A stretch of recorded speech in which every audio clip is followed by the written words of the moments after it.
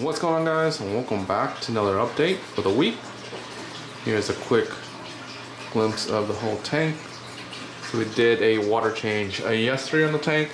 I just did feeding, so that's why we're starting up a little debris here, but for the most part everything's looking pretty nice in the tank. As you can see, we have some natural algae here and there in the tank that we're trying to address still. It's getting better, slowly. Alright, so let's start with the update on what's new with the tank. So we added in some new cleanup crew. I noticed that, as you can see here, I've been kind of mentioning this for a while. We got some dead snails getting flipped around. Some snails over here that are getting flipped around and dying, and you can see this one here. So notice that turtle snails, they're kind of a hit or miss. It's like a 50% survival rate in the tank. Like, they don't do well. Along with a bunch of these hermit crabs here, when you put in new snails into this tank, they just like start, you know, killing them and just flipping around and trying to take their shells or whatever. So whatever snails I was putting in this tank, they would slowly kind of just die off like that, where if they get flipped around, the fish will go after them. The fish are like this guy here, would pick them up on purpose and just like flip them around, and then the other fish would just eat them. So notice that occurring a lot more frequently than I would like. I'm having to replace the snails a lot more frequently. Even with the Tropheus, so the Tropheus, they can flip themselves around. They still get killed a lot in here. So really no snail is good, except for the ones that are like under the sand and whatnot and hiding. They come out. So I'm trying to move away slowly from snails. I mean, whatever snails we have left in here is going to be whatever snails we have left. But I'm starting to go to some Tuxedo Urchins. Now these guys are awesome. So I got them, I want to say like 3 weeks ago. The first one, just to see how they do in the tank. This was actually the first one here. As you can see, he's collecting rocks and collecting a bunch of other debris already. And I placed them over in this piece of rock here. As you can see, there's a bunch of algae on this piece of rock. And this algae here was pretty bad. It was like all this long hair here was like all over here, and then like he slowly, or she slowly worked this little area for about like, you know, a week or so, and pretty much completely removed everything in that little area. So I was like, wow, you know, we found something that actually can eat this turf algae that's in this tank. And it's really just this turf algae that's like holding this tank back. It's like this long turf algae thing, and I think I got it from one of the frags a little while back, and it just kind of bloomed in here because my phosphates and whatnot, my nutrients are pretty high in the tank. I'm trying to, you know, control it, but it's going to be high in this tank no matter what I do. Such beautiful work that this little guy did. I decided to get a bunch more, and I think I'm going to just replace my snails with urchins. And these guys, I think, are going to do a fabulous job of cleaning the tank. So right now I have one. I have this guy is new. I just got in a smaller one, so that's 2. We got 3 over there up top, and there's a 4th guy somewhere in this tank swimming around. And I think 4 ideally would be perfect for the tank if there was no algae, where it's just kind of maintaining, you know, the growth that's going to be in this tank. But as you can see, we have algae along that, along the back, on there, and back there. And if they take about a week to, you know, consume, and, you know, once the guy left this place, it's starting to come back on like the 2nd and 3rd week. I'm thinking like 4 to 5 is like perfect to maintain the tank. Now I need the algae to be kind of, you know, gone first, and then kind of dial back on the urchins. So I'm thinking of getting potentially 5 urchins, maybe 6 to start off, and then just kind of letting them do his thing, right? Let him kind of clean this whole place.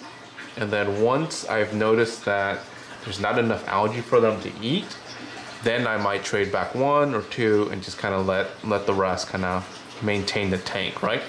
So right now, as you know, my fish store gets in some Tuxedo Urchins, I'm going to probably buy a couple more. Right now I have 4, probably get like 1 or 2 more, and then kind of see what they look like. Right, so that is the new addition to the fish tank. The other addition I add was this conch here. I put them into sand, just brand new, into this tank.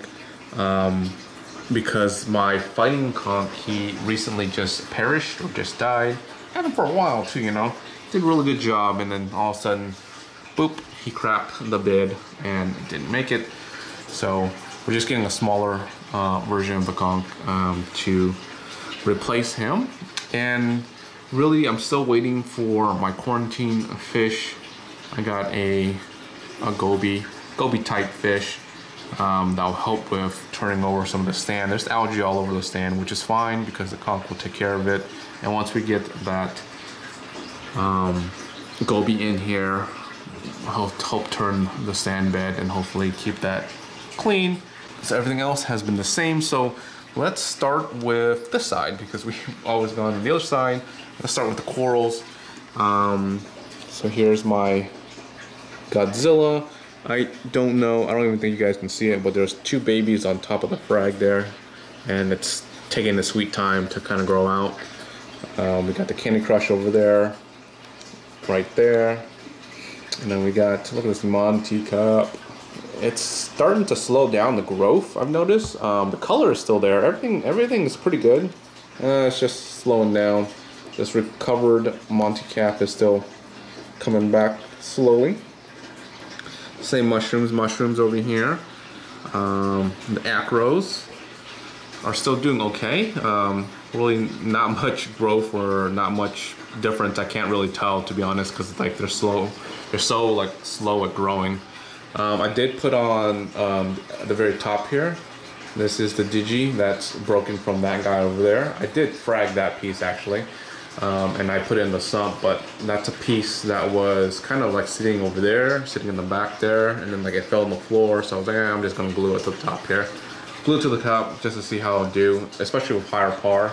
This is close to like 350 to 400 par up top here, so we'll see how fast that one kind of grows out, you know? And then for the acros, most likely I won't buy any other acro, so if, you know, we have these acros die, so be it. Only keep the ones that are kind of easy to keep. You know, if they make it, they make it. If they don't, they don't, you know. Unless we have like a really cheap acro that appears like this, you know, $10 one or something like that one over there was $10. With that $10 mystery one there, then I might pick it up. But we'll probably stay with the acros that we have here, right? So if any of these take off, we'll just kind of have like, you know, the same colonies over and over and over, right? So here's the PC Rainbow. This is the only one that I'm kind of concerned about. You see here on the bottom, it's starting to like kind of turn white. It was already like that when I got it, and then like it's starting to kind of creep up a little bit higher to the tip of the acro, so we'll see. And also that side's not getting light, so maybe that's not helping either. So we're getting a lot of shade because it's like the light is coming from like this side and not like that way. So if it doesn't make it on that side, it doesn't make it on that side, you know. The nems are doing fabulous. So we have that giant nem that's colored up. We have a baby nem that's over here. We got another baby nem over here. Got another baby nem over there. So these are the color of sunbursts that bleach to like nothing, but now look at this, we got color back. Everything pretty much got its color back, but they're not fully extended where they're open. We don't have any bleach ones anymore, I believe. They all got the color back. They're just like tiny like this. They either split or they're just like chilling like that. But this is probably the one that's like the most colored and really long in its tentacles. All the other ones are colored, but they're just kind of like bubble tip where they're just kind of scrunched down to like nothing like this, which is nice too, you know. I kind of like the compact version of it as well. This one moved around, but it's got its colors back. Look at that, beautiful, beautiful. Okay, moving across. We did lose one acro, which is the Walt Disney, which sucks. And that one was like sitting here. It was starting to strip. And then of course I was just like, oh, let's just put it in higher light. I put it up here. And the next day it bleached, of course, because it was already under stress. This was the old Walt Disney that I had not bleached and never came back from shipment. And so unfortunately we lost our Walt Disney, which is okay. Here is the other acros over here. We moved that one on the previous video. So it's another Digi, same Digi. One is WWC, this one is the EEC or something like that version, and there's another frag of that right there. I put it over here where it was the old spot just to see how it do. Eventually, if you don't get any of the acros growing, you know, if the acros all suck. But look at that green slimer. We have a little tip on the side there that's growing out, which is awesome. If we don't get any acros growing the way I would like them, I'll probably just frag these and just put them on the top and just keep them all the same or something like that. We'll probably only have like one type of Digi that can grow in here, which is fine. You know, I'm not too worried about that. Here is the Monty cap back here. It's the WWC, and it's just like the normal OG WWC Monty back there that's growing. We got some more mushrooms over here. We got some, oh my goodness, who's making a mess over here? Look at this, they're throwing sand all over this. Look at my jawbreaker, it's growing really big. It's got a baby right here, but that baby can't grow. The baby's like right here. Can't grow out because it's getting shaded and it's getting blocked by something. And I can't get in there to like remove it, but it's, yeah, we'll see. Hopefully it grows on its own, but I think this is gonna be a jawbreaker, like little island here. But yeah, so that is all the corals, except for the ones down in the sump, because I did frag like that one back there, that one right back there. The reason why I fragged it was because one side was all green, one side's all red, and the middle is kind of the cluster where it's like the green and red that's combined. And we don't want to grow that, right? That's the portion that people are interested in, is the blend, right? So I fragged off the other piece. I'm gonna probably end up fragging like this side here, the red piece, and just kind of growing the middle piece there, just get like that combination of both colors. But I'll show you guys down in the sump when we get down there in a little bit. But yeah, so every other fish in here are doing great. Wrasse is doing great. The angel here is doing good. Notice that he's not picking on, same thing with this other angel. He's not picking on any other corals, which is really interesting. So this is the experiment that I was trying here. This was the chalice that was free with one of my purchases. It still has its eye there. It actually has two other eyes on the top there. It's grown slow, but you know, it's growing. That chalice hasn't been killed yet, and which is interesting because the other chalice that I did initially, which is in the sump, I put in there and started pecking at it. So maybe we can actually keep chalices up here. So we'll see. After that grow out contest ends, I'll probably try to put it back up here and see what happens. So I'll be kind of interested to seeing that grow out. All the fish are still fighting on this side here. That's where that mirror is to kind of keep the aggression down. I've noticed that that mirror really helps. So if you can kind of keep a mirror in the tank, just to kind of permanently, it helps with the aggression a lot, because the big guys will just be over here fighting while all these other guys are just calm, like the pyramids over here. They get chased once in a while, but it's like way better. They don't get harassed as often. With the lights, lights are, you know, fabulous after the upgrade. I did bump it up 1%, just to kind of slowly acclimate some of these corals a little bit higher in terms of par. I might do like 1% every like month or so, but again, all these guys are still frags, so I don't want to overdo it, right? And also we have tons of algae right now, so I don't want to just fuel the algae from growing. So let's take a look at the bottom. The bottom is it needs a little help with the algae blooming out here, because we also turned up the lights down here to accommodate for the clams. So the clams are now still getting 350 par at the very top here, a little bit more maybe. And with that comes algae growth, right? There's tons of par down here, and as you can see, even with the macroalgae, we get a bunch of algae growth on there. And you know, these algae, they don't really stick onto the thing. You literally just go in there and just go like with your hand on the side, it'll just come right off.